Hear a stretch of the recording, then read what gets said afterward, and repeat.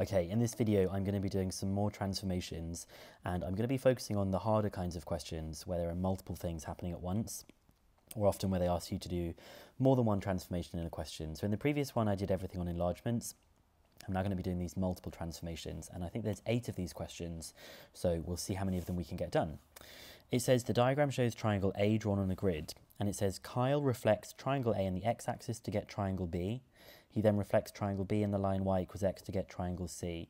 Amy's going to do some other things, and Amy says that they are going to be the same. Is she correct? Well, I tell you what, let's just get started with what Kyle thinks. So now I'm going to do all of Kyle's stuff that we've got here. I'll do it in blue. He's going to reflect it, first of all, in the x-axis. So I'm going to just draw the x-axis, and then I'm going to reflect triangle A in there. Now, I'm not going to teach you how I'm doing all of these things. I'm just going to kind of explain what I'm doing, because to go into the detail would mean this video would become very long. So when we reflect it in the x-axis, we get triangle B. And now we're going to reflect triangle B in the line y equals x. So this line that I've got drawn here is going to be the line y equals x. Now these ones are a bit trickier to do, but what happens is you're always saying, how do you go from here like perpendicular to this line? And you can kind of figure out where the new points are going to be. So this point that I've got at the top, it is going 1, 2.5 of those diagonal squares. So it's going to be a half, 1.5, 2.5. So that point is going to be up there. Now if I do the same for this one is 3 in this diagonal direction, so it's going to be 3 over here. And then if I do this one, it is 1, 2, 3.5 diagonals. There's the half, and there's the 3. So it actually goes to this point up here. Now, some of you might just be able to do this without kind of counting the squares, and that's perfectly fine as well. And that gives us triangle C. Now, it says Amy reflects triangle A in the line y equals x. So first of all, this line is going to reflect to give you this. And this line, which is coming down here, is going to be across like that. And then my last part are these ones. So that is going to be triangle D for Amy. And then she's going to reflect triangle D in the x-axis to get triangle E. So I'm going to draw another line that I'm going to reflect it in here. And we're going to reflect D to get E. Now it's going to be all the way down here like this, this, and this, so that we have E here. D has been reflected in that line to get E. Amy says triangle E should be in the same as position C. Is Amy correct? No, so they're clearly not in the same position, so I'm just going to say no, C and E are not in the same position. They are not in the same position. Okay, this one is a no. The description is a bit harder to see, so I think my method for this is going to be a bit easier for you to look at. First thing it wants us to do is to rotate trapezium T 180 degrees about the origin, label the new trapezium A. Well, this one is usually a bit easier to do with tracing paper because you can trace the shape, put your pen on this bit, and then do the rotation. So I'm actually just going to kind of go straight in with what will happen for this. Well, I know it's to do with the origin, so from this point, it's going to go all the way over to the other side. It's going to go here, and then it's going to come up. And as it is 3 down here, it's going to be 3 along the top. And then it has this little diagonal point and then this bit along here. So I'm going to kind of get rid of that little extra line that we've got in the middle. That trapezium is going to be A. Now for the next one, it says translate trapezium T by the vector -1, -3. This -1 means that it is going to go 1 in the negative direction, and then it is going to go 3 in the down direction. The reason I know that they go in this order is because it's like the alphabet. It goes X, Y, and you can clearly see the negative values of X are on the left, hence it is to the left, and the negative values of Y are down here, so it's clearly showing downwards. So to do this, concentrate on one of the corners and simply move it 1 space to the left and then 3 down. 1, 2, 3. So it's going to be at that -1, 4. All you then need to do is draw the rest of the trapezium, which is 2 spaces here, 1, 3, and then that little line. I'm going to label that B. Okay. Only 1 mark each, and so we've got those coordinates in the right place. This one says, shape T is reflected in the line x equals -1 to give R, and then we do something else to R, and then we're going to do a description. So I'm going to begin by drawing the line x equals -1. Find where x is -1, and then draw a vertical line through it like this, okay? This is the line x equals -1. Now when I reflect triangle T here, there's 2 spaces there, so there'll be 2 spaces on this side. And when I draw that triangle, I am going to label it as triangle R. It then says for the next part of the question, shape R is reflected in the line y equals -2. So this time we're going to look where the y coordinate is -2. I'm going to label that line as y equals -2, and I'm going to reflect this in this line. So when I have, there's 3 gaps here, there's going to be 3 gaps here as well. We end up with triangle S looking like this. And it wants us to now describe the single transformation that will map T onto S.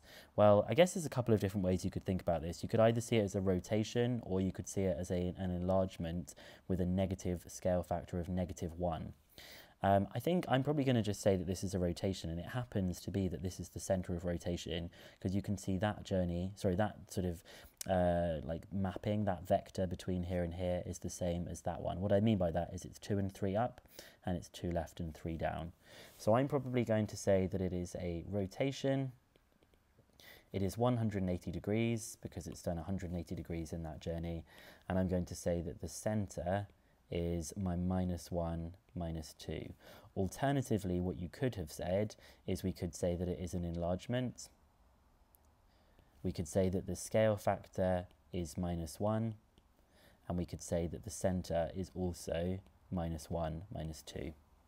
Let's double check we've got these right. So you could say rotation, 180 about -1, -2, or you could say scale factor -1 with center -1, -2 if you said that it was an enlargement. Okay, we've got another one where there's multiple things happening. It says triangle P is reflected in the line y equals -x to give triangle Q. Well, the line y equals -x is this line that we have here. So let me just quickly label that is y equals -x, and we're going to reflect it. So first of all, this point is going to go straight to here. This one is going to come all the way down to here. Good, that's 4 long, so that's going to be 4 long. And then that one is these sort of 4 squares here, so it's going to be 1, 2, 3, 4 squares here like this. So I'm going to draw that triangle in, and I'm going to label this. You'd probably do it with a ruler to make it look nicer than mine. I'll label that triangle Q. And now it says Q is reflected in the line x equals -1. So x equals -1, we're going to draw a vertical line through -1 like this. I'll label that x equals -1, and I'm going to reflect Q in that so that I end up with a triangle that looks like this. And I'm going to label that one triangle P. No, not P, sorry. I'm going to label that one triangle R. And then it says, describe fully the transformation that maps triangle R to triangle P. Well, it looks like R, to go to P, it's kind of done some sort of rotation. So the first thing I'm going to write down is that it is a rotation. I'm going to need to know how much it's rotated. Well, it's usually best to kind of concentrate on one of the sides. This side is vertical and now is horizontal. So it's going to be 90 degrees. And if I'm talking about it rotating in this direction, that is going in the opposite way to the clock. So we would say it is 90 degrees anti-clockwise.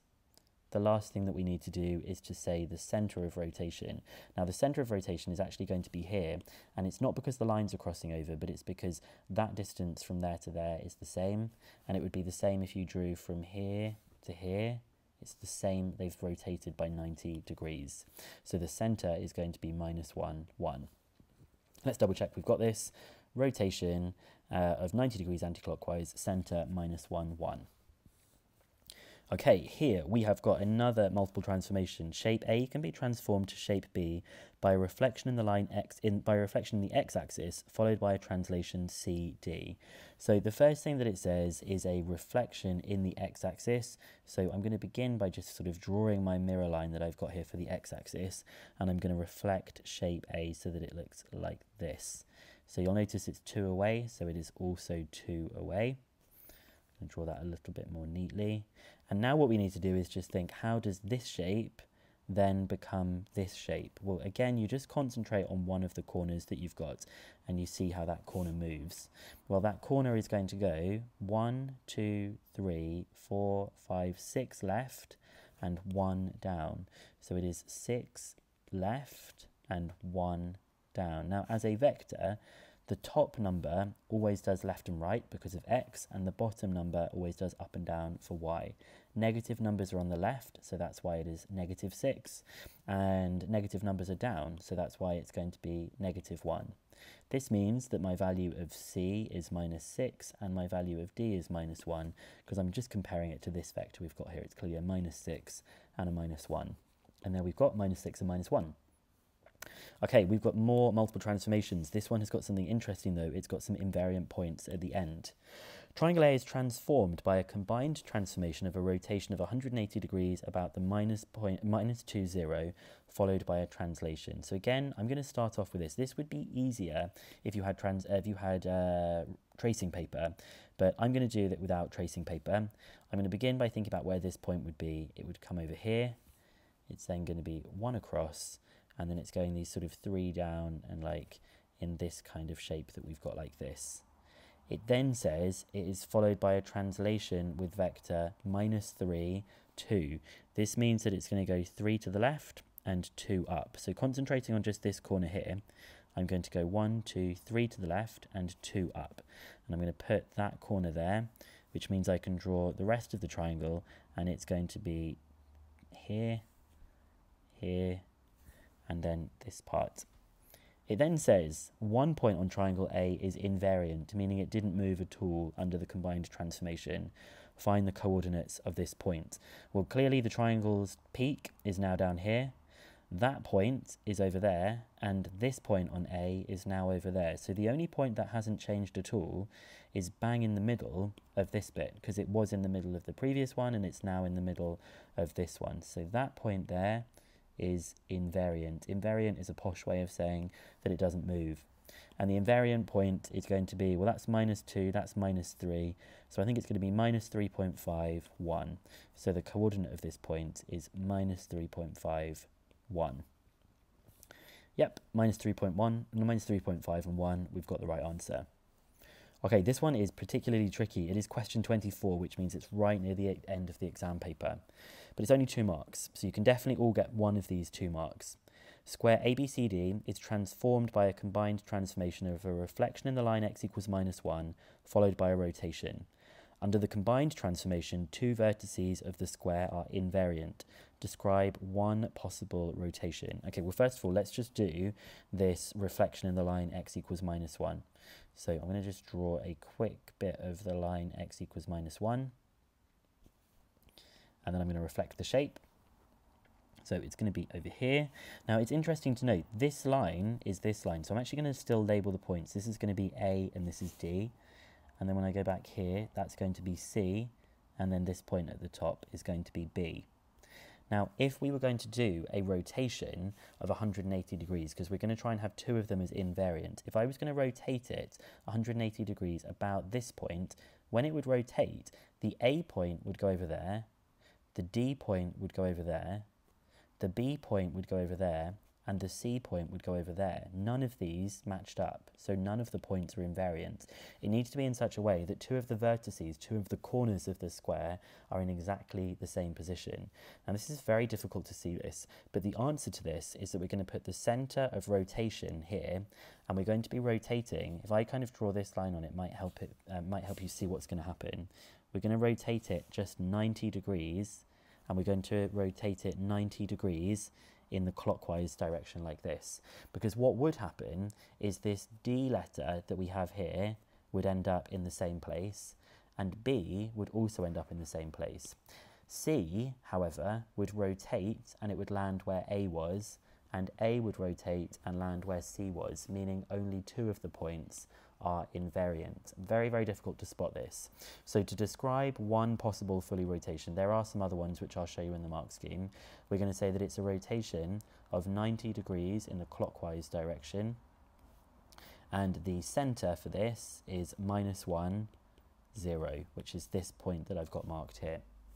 So we've got a rotation of 90 degrees clockwise about minus 1, 0, and there are some other ones that you could possibly try out as well. They've got 4 different options that all work, but for me, this is the one that kind of just jumps out to have them as invariant points. Okay, we've got some more invariant points in this one. It says that triangle P is rotated 180 degrees about the origin to give Q. So I'm actually just going to do that part straight away. And again, if you had tracing paper, you should be able to do this a little bit more easily. It's kind of hard for me to explain it without tracing paper. So there's my rotation of 180 degrees about the origin. It then says that Q is translated by this vector that we've got, 5 minus 2. Well, it's 5 in the positive direction and then 2 down. So I'm going to concentrate on one of the corners. I'm going to move 5 across, 1, 2, 3, 4, 5, and then 2 down. So I'm at 4 minus 4. Then all I'm going to do is draw the rest of the triangle. So it's got that 3 down and 1 across, and then the diagonalized part of the hypotenuse that we've got there. And that's going to be triangle R. It then says, describe fully the single transformation that maps triangle P onto triangle R. Well, I think at this point that we've got, there's a couple of different ways of thinking about how P goes onto R. Again, you can think of it as either a rotation, or you could think of it as an enlargement. And actually, this is one that is helped by actually drawing on the ray lines that we've talked about before. So if I connect that one to this, and if I connect the peak of this triangle to the peak of this one, and if I do the same for the bit where the right angles are, you can see that they all are crossing over at this particular point that we've got here. Now that's going to be either the center of rotation or the center of enlargement. You could describe it as a rotation of 180 degrees about this point, or you could alternatively say this. You could say that it is an enlargement. I'm going to this time say enlargement. I'm going to say that it's an enlargement of scale factor -1, and the center is 2.5 minus 1. Which is this center. Under the transformation that maps P onto R, the point A is invariant. Now it doesn't have to be a point that's on here, it just has to be a point that is not moving. Well, all of these things, if it were a rotation or an enlargement, everything is kind of shifting around. The only part that's not shifting is the center, and that's true for any enlargement or any rotation. So I'm going to say that the point A is just going to be 2.5 and -1. So we have got that it's a rotation of 180 degrees about 2.5 minus 1. Alternatively, though, we could have said it's an enlargement of scale factor -1 with 2.5 and -1, and there's that part that we have there.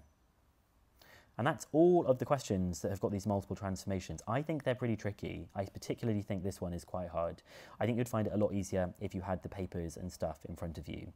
If you're finding this helpful, please do like the video. Make sure that you're subscribed to the channel because there's going to be loads more things for revision coming out over the coming weeks as well. Good luck with all your revision.